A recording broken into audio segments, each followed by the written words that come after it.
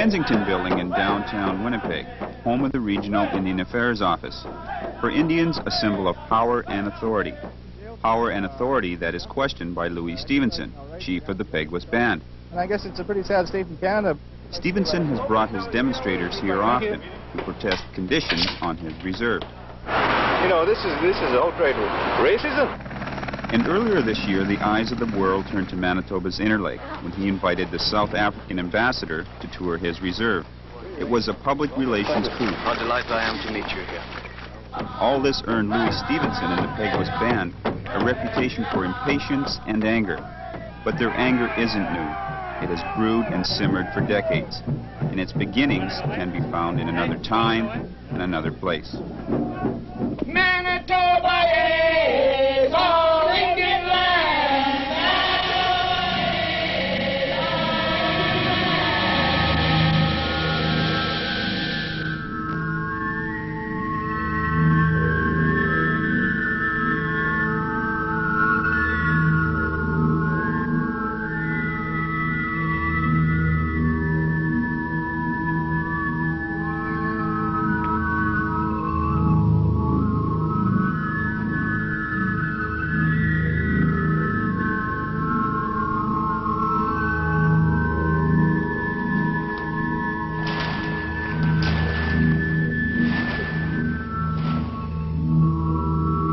The Peguis Band's story begins here, in what the Cree Indians call Death River.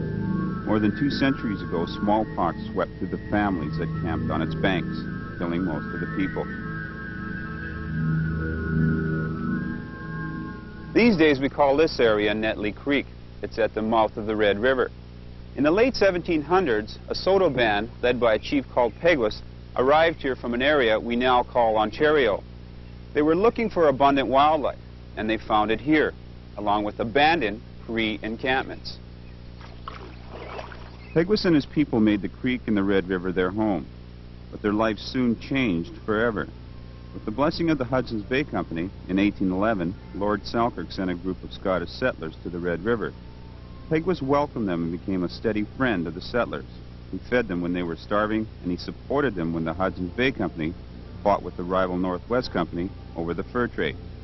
And finally, in 1817, he signed his mark to a treaty which gave Selkirk access to thousands of acres along the Red and Assiniboine rivers.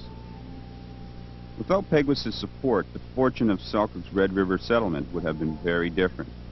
But in just a few decades, the tables would be turned, and Peguis' people would not get the same treatment. After Peguis died, his son Henry Prince became chief and took over the job of protecting the band's interests. White settlers were increasingly hungry for land, so in 1871, to preserve some land for his people, Prince signed another treaty. It created a St. Peters Reserve, rich and valuable agricultural land on both sides of the Red River, stretching from the town of Selkirk 12 miles north to the Netley Marsh. Despite the treaty, the conflict over the land continued. What followed was 30 years of total confusion. Confusion over the status of reserved land already owned by the Indians, confusion over whether they had the right to own and sell that land, and confusion over the rights of non-Indians who owned land on the reserve. 6 separate investigations and a court case couldn't settle the matter. Finally, in 1906, Manitoba's Chief Justice, Hector Howell, became a one-man royal commission.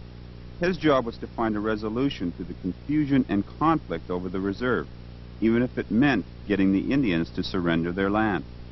I made up my mind that for the good of the Indian tribe, beyond any question, they ought to get off that reserve. And as for the neighborhood, it would be a vast advantage. I felt the Indian reserve there was a black spot. The white community at Selkirk and Indian Affairs officials supported Howell's conclusion. They wanted the land to go to the white farmers, and they thought the Indian should be moved away from the temptations of liquor. But at 3 separate meetings in 1907, the band almost unanimously rejected the idea of giving up their reserve.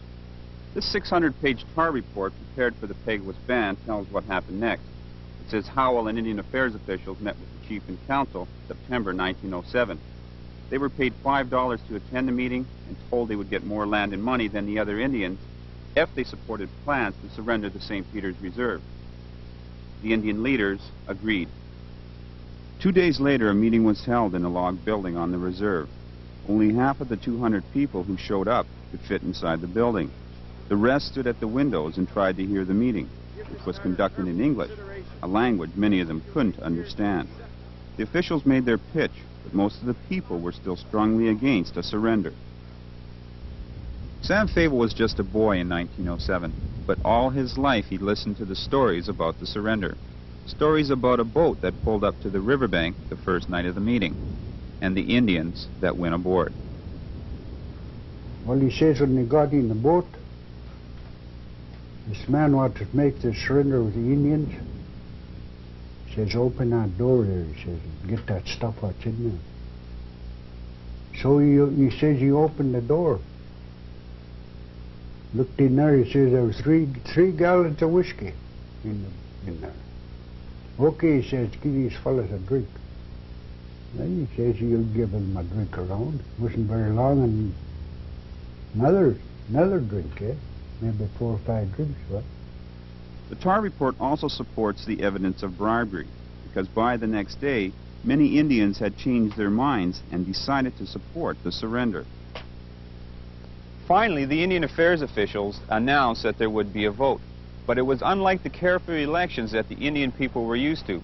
They were all herded outside and divided into 2 groups, all those for the surrender and all those against. And at the last moment, just before the vote was taken, the Indian agent, Reverend John Simmons, pointed to the group that was for the surrender and shouted, "All those who want $90, let him stand over there."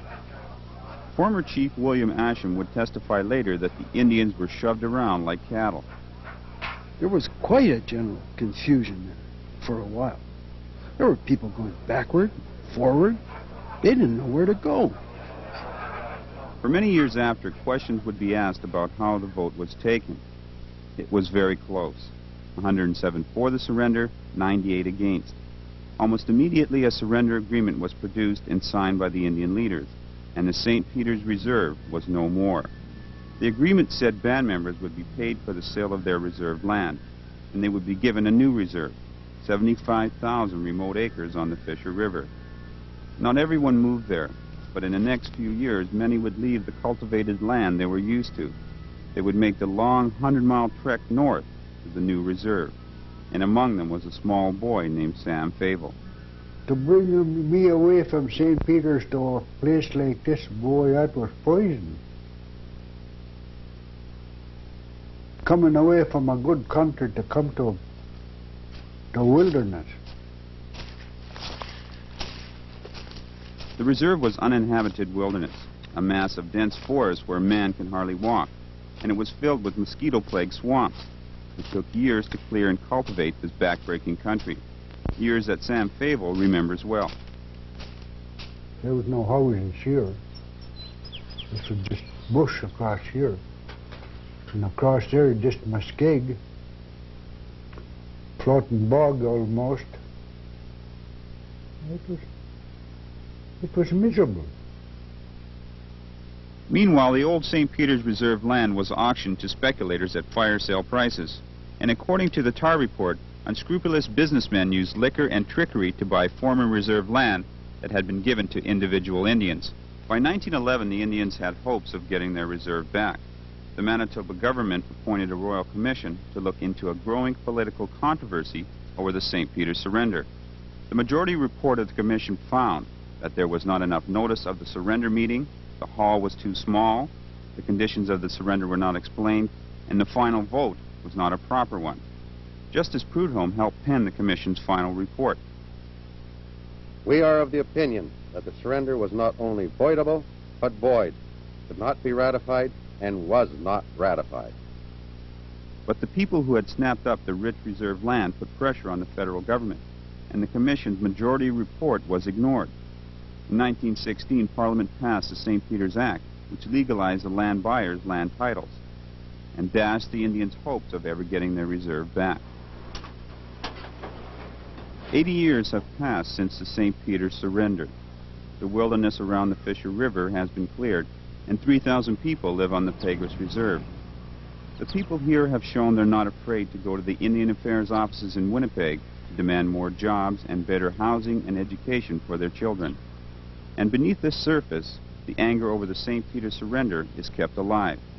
People like Chief Louis Stevenson want that score settled. In order to do that, Indian Affairs officials say the chief can go to court, and he can submit the tar report or any other evidence he may have in a claim for compensation. Stevenson says in the months to come, he'll do just that. I won't rest until this thing is resolved and our people are adequately compensated for what has happened in the past. You don't correct a wrong by passing an act of parliament like they've done in 1916. You know, the St. Peters Act doesn't change the fact that our people were you know, cheated out of their land. But the evidence in the tar report is just one version of the facts. A whole host of legal arguments can be made against the band's claims. And a lot of people say that this generation should not be responsible for the sins of its forefathers, that too much time has passed since the surrender. And besides, the land is now owned by others. It's lost forever. But the people of Peguis refuse to forget. Sam Fable says those who have power today must fight for the rights of those who once had none. It's not like today, my friend. Today, an Indian stands equal to a white man. An Indian can talk and a white man. Doesn't matter what kind of English he talks, he can still talk to him. Whether he's a pure Indian or what, he can still talk to a white man. We couldn't do that long ago. For 24 hours, I'm Jim Compton.